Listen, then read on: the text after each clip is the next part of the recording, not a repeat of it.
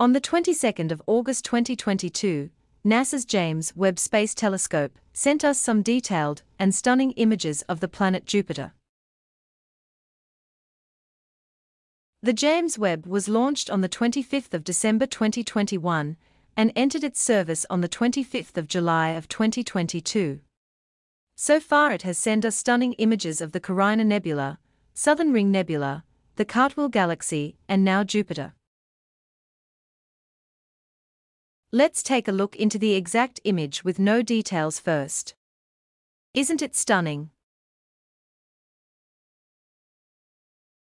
This is a detailed picture. We can clearly see its Northern Aurora, Southern Aurora, Io's footprint, Saturn's rings, and much more.